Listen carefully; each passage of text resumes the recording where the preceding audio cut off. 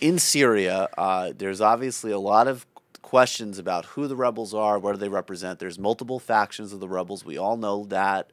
There certainly is Al-Qaeda, Islamic militant groups. There's also moderates, there's liberals, there's progressives, there's members who've defected from the Syrian government.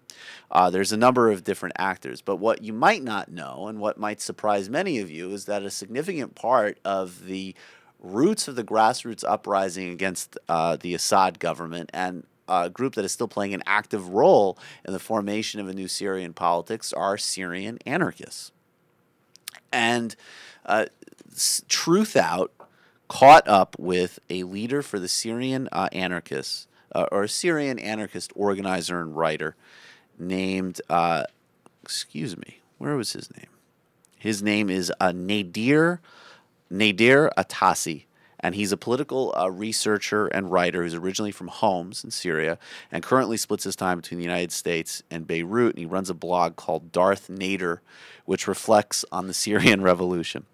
And he said some really interesting things. First, about the role that anarchists have played in the formation of the uprising in Syria. And basically, the Syrian anarchists, what allowed them to start organizing was some restrictions that the Assad government relaxed several years ago, not for protests against the Assad government or the state, but for protests against around U.S. occupation and invasion of Iraq, and in solidarity with the Palestinians.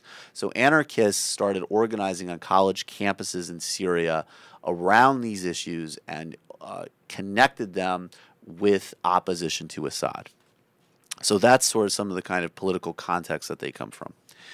And he basically explains that the real point, and I think this is so fascinating because in some ways Syria is a template for everything right now. You have an Assad government, which really is in some respects a kind of almost classically fascist type of regime model. Baathists were inspired by totalitarian regimes in Europe. There's remnants of that, along with a kind of crony, small-scale capitalist state, a lot of basically market self-enrichment and cronyism with a fascistic political structure. Then you have these broad-based movements which include the rise of Islamic militancy and groups like Al-Qaeda. Then you just have people from the regime who don't support it anymore. Then you have liberals. Then you have the client state dimension, the proxy war dimension, that Syria is just a place for other nations to project their interests on. Russia, Iran, the United States, the Gulf, Israel, whatever. Proxy war component. And what Atari is saying is that, what Atassi is saying is that anarchists want genuine self-determination. And they don't just even mean at the national level. They're anarchists, so they're talking about a micro-level politics. They're organizing in certain areas that are liberated where they have some power. They're talking about community decision-making. They're talking about collective forms of governance and multiple forms of self-expression. So he says we oppose Assad because he wants to totalize and control our identities, and we oppose the Islamic fundamentalists because they also see one way of controlling and governing and conforming Syrian society. So I think basically he says this is about decentralization and it's about radical self-determination, not just at a national level, but even at a localized level. And I think this is fascinating because you're seeing some parallels here in the politics he's talking about in this incredibly violent and dangerous environment to what people, when they're Occupy or something, are called out for being utopian and impractical. Well, these people are trying to implement this politics in one of the most dangerous zones in the planet right now. So he goes on. He talks about why it's false to see the opposition as a binary, just between the Syrian regime and other rebel forces opposed to Assad. That the movement opposing Assad is much more, is much broader. And he actually talks about a city that called Yabrad, which is halfway between Damascus and Homs, and is the Syrian uprising's commune, and also a model of sectarian coexistence and a model of autonomy and self-governance. It's a fascinating, and there's a YouTube video that accompanies it that I recommend everybody watch. Moving on, they ask him about U.S. intervention, and he basically says the problem with U.S. intervention was that it would be it wouldn't change that much on the ground, and it would be a propaganda coup for the government to assert that they're fighting against imperialists when really they're just the patron of a different imperialist interest in Syria.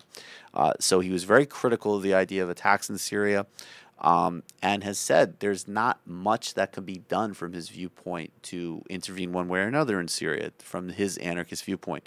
Although he did say that what he would want from people in the left outside of Syria is, he says, and I'm just going to read this to wrap this up. For people outside, it's tough. In terms of material support, there's very little that can be done.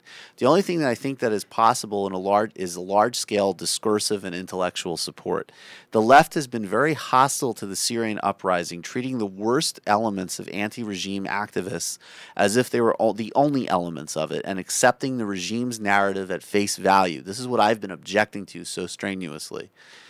And everybody on the show has been objecting to. What I'd ask people to do is help set the record straight and show that there are elements of the Syrian uprising that are worth supporting.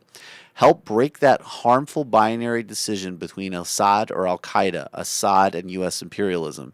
Be fair to the history and sacrifices of the Syrian people by giving it an accurate account. Perhaps it's too late and the hegemonic narratives are too powerful in the present to overcome, but if people start, maybe the history books can at least be fair. I think that's one of the most moving statements that I've ever read about this conflict. And frankly, I actually choked up a little bit when I was reading this. And there are people on the ground there fighting against every sort of odds, because they're fighting basically against every political, economic pathology imaginable. And they deserve our accounting and our support.